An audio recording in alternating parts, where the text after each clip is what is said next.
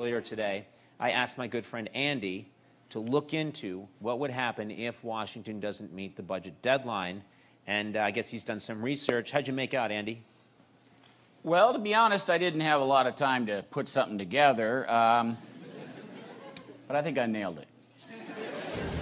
If the president and Congress don't agree on a budget compromise, then the nation will go over the fiscal cliff and crash into the double-dip recession river, where we will struggle in the floundering stock market rapids. But just as we're about to go over the credit rating devaluation falls, the nation will be sucked up by the spiraling inflation tornado and find itself on Bankruptcy Island. Okay, that's interesting. Interesting stuff, Andy. Thank you very much. Oh, I'm not done. There's more.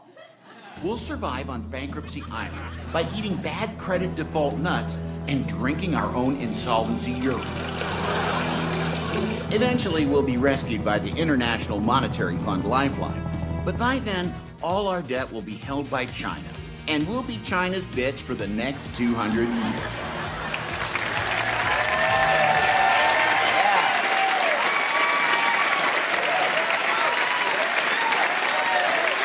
Great, thank you.